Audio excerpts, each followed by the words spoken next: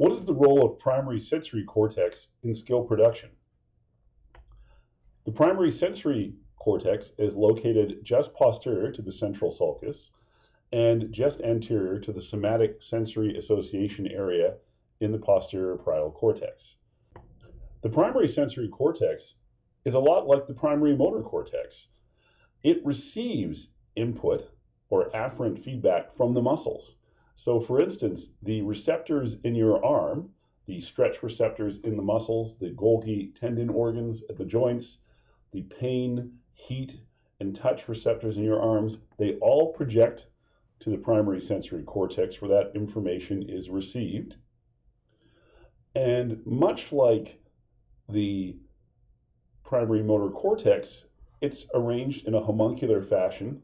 So the face has massive representation because the face has a lot of sensory afferent feedback coming from it.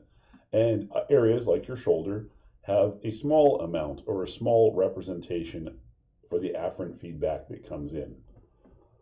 But what is the role of the primary sensory cortex in skill production?